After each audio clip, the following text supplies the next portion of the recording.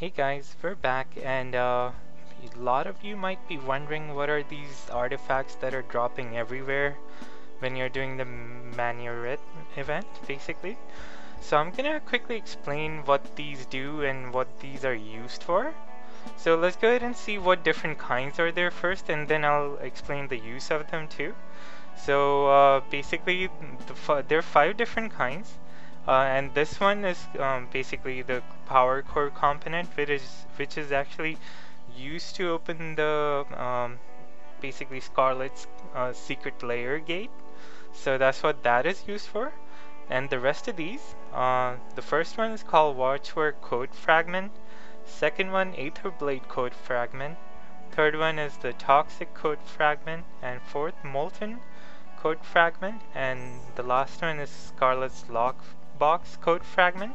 So you need 25 of each to actually open something inside Scarlet layer, but I'm not gonna give out any spoilers yet. I'm gonna post up the video what's inside Scarlet's layer in like 2 or 3 days, when every one of you has explored it yourself and seen what's inside there.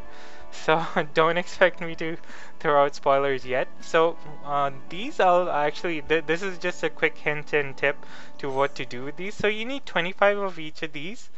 Once you have 25 Watchwork code fragments, you can combine them basically like so, and you get this, a Watchwork Cypher. So and then you head back to basically Scarlet's lair once you have it unlocked, and you do not need, another 50 power core fragments for re-entry. So basically, once you've completed or failed on Scarlet events, you will be getting these Scarlet spare keys, and these actually give out more fragments for you to make into ciphers. So we're gonna go ahead and pick one that we have the lowest here. We have 13 molten fragments.